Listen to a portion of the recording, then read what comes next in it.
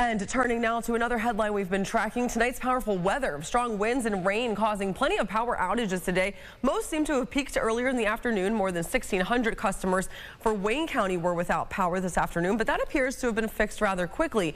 RG&E reporting more than 700 customers without power still as of 5 p.m.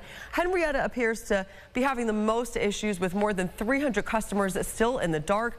We've also heard several reports of downed trees and debris in roadways across the region. We're going to send it right over to meteorologist Christine Gregory, who's standing by in our weather center with the latest updates. Christine, what can you tell us? Yeah, so locally, even some of those weaker gusts we've been seeing have been enough to produce a decent amount of power outages across the region, but I don't think we're quite done yet. We are just getting started.